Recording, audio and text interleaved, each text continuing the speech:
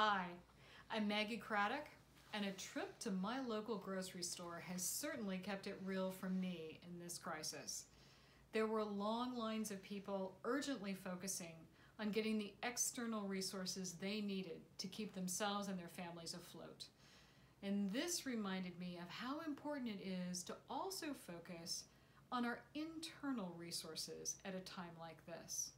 Because let's consider, when we look back on this period, and the crisis has passed, and they always do, how will we have spent the precious resources of time and energy in between those moments that we were waiting for information?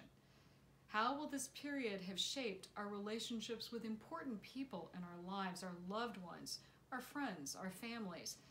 And how will this shape our relationship with ourselves?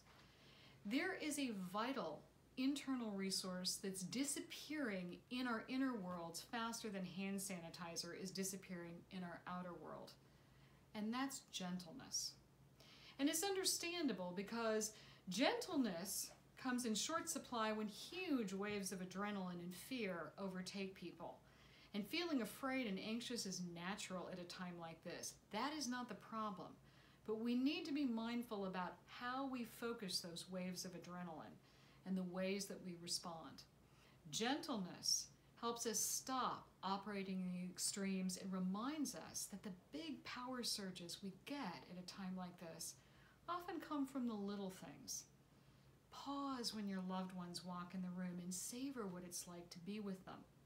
Focus on what you do have, your network, your innate talents, maybe even what's in your kitchen cupboard already.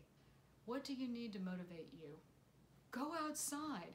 Remember that inner resource of gentleness. Social distance, but make eye contact and wave. Remember, we're all in this together, and inner resources matter.